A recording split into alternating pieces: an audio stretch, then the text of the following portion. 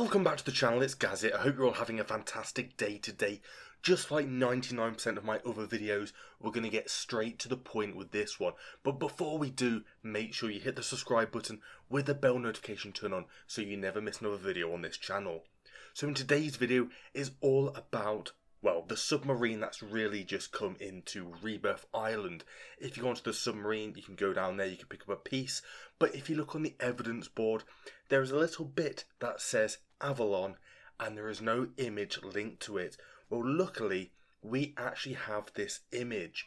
So what I will do is we'll pull it up on the screen right now. So what this could be is a new Warzone map. And if you look right back to when they did the Black Ops 6 reveal, there was a part in that video where there was like a nuclear missile going across the map. It was really briefly, like 3 seconds worth of content, maybe not even that.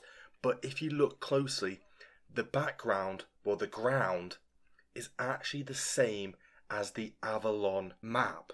Which is kind of crazy because this is kind of leading on to the new Warzone, which is going to be coming out with Call of Duty Black Ops 6. So there's been a lot of rumours of it being a Verdansk returning.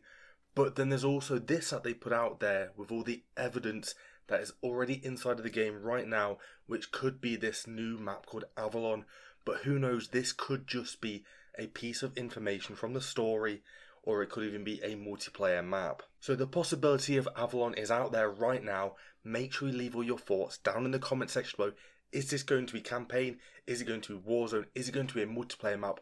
Make sure you leave all your thoughts down in the comment section below, and I'll see you all in the next video. So thanks for watching, guys, and I'm out. Peace.